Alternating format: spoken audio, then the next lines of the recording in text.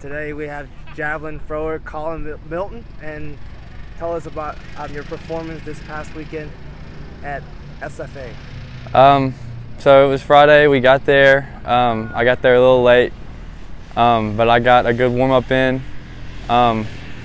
First 3 throws, I got a good starter out at about 57 meters. So coach was telling me it was a good start, but he was telling me that I had some things to work on, which we've been working on for the past, month or so since TCU.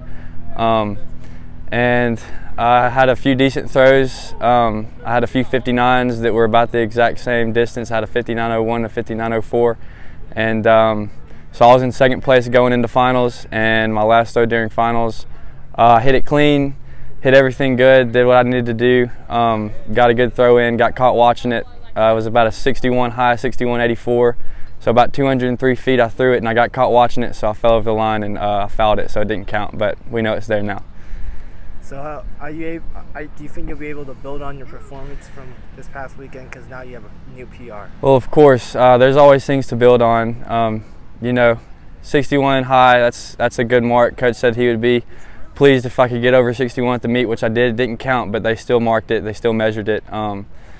So that's a good mark for me to build off of. I know I could go 4 or 5 meters past that if I really put everything I have into it. If I hit everything right, we have a really good chance to make it to regionals and see what we can go from there.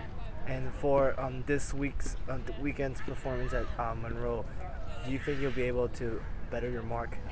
Yeah, I do think that if we have a good practice this week, because leading up to SFA I didn't get any throw days in because I was in Gulf Shores visiting my grandparents over spring break, so I didn't get any practice in. But this week we have 2 good throw days and we've got a good ways until the meet this weekend. We don't throw until Saturday, so we've got days in between that I can rest up and work on things. I think that if I get out there and I have my new teammate coming, Colt Schenkel. He's making his debut this weekend. He's going to give me an extra, push, an extra nudge.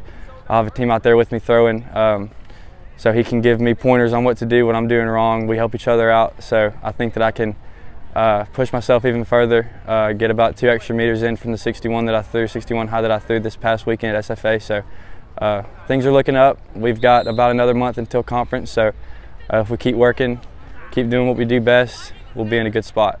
Thank you very much, Collin. Yes, sir.